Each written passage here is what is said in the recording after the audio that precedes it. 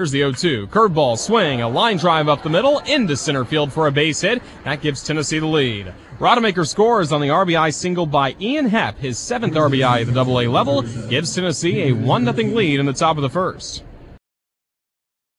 The 2-1. Swing and a comebacker up the mound. It skips into center field. That's a base hit for Alex Glenn. 1 run is in. Here comes the throw from center field. Not in time. Dean slides in safe. It's a 2-run single by Alex Glenn. That's given Jacksonville a 2-1 lead in the first. Now a 2-2, driven deep in the air toward right field, going back to the track and to the bleachers. It's gone. Ronnie Mitchell with his first homer as a Jacksonville Sun, and it extends the Suns' lead to 3-1 in the bottom of the third. Markey sets, looks back at second, now comes home, and Glenn drives it deep in the air toward right field, up toward the top of the bleachers. This one is gone.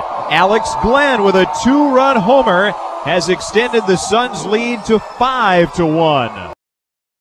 1-0 pitch is swung on, a bouncing ball up the middle into center field for a base hit. Marin scores on the RBI single by Austin Dean that extends Jacksonville's lead to 7-2 in the bottom of the 6th inning. And the payoff pitch. Swing and a miss, strike 3. Ryan Chafee strikes out Carlos Peñalver, and the ball game is over.